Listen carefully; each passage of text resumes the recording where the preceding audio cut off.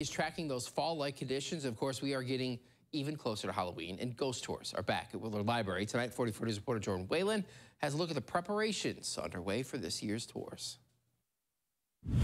It's your opportunity to journey through the ages as you can listen to chilling stories dating back to the 1930s as Willard Library is returning their Gray Lady ghost tours.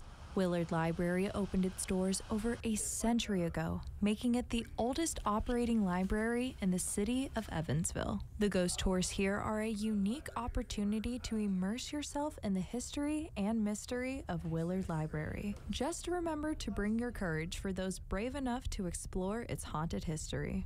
But during this time of year, we get people who don't ever visit the library, who want to come in and experience the Gray Lady ghosts, visit the building and the architecture, and just learn a little bit more about our history here in Evansville. The stunning Gothic architecture makes this historical building hauntingly beautiful. The first sighting of the Gray Lady happened in 1937, and this haunting has been pretty well documented ever since.